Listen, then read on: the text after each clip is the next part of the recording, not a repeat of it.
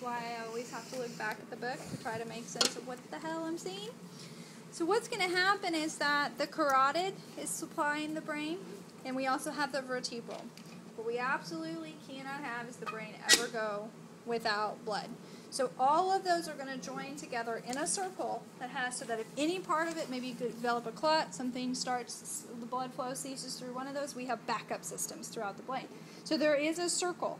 It looks squashed and ugly in this model, but it's going to come up through the vertebrals here, come into the basilar, and then you can see there's this circle that the blood could supply any part of the brain through this circle. This part is being supplied by carotids, these by the vertebral. So let's go over the parts of the circle of Willis. So we have vertebrals coming in, they join together to form the basilar. This one that's coming off here is the posterior cerebral artery.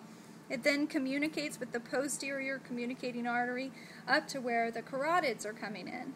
These are the internal carotids. These are the middle cerebral. Doesn't quite look like this in real life, but now we would have, branching much closer off, we would have anterior cerebral arteries that would come out and supply the front of the brain. They chop them, but all of this is anterior cerebral. So what that leaves is only this little front part of the circle right in here. That is anterior communicating. Okay? So again, these don't come like that, but that's what we have, so that's what we're dealing with. Okay? Everything else we'll do next week.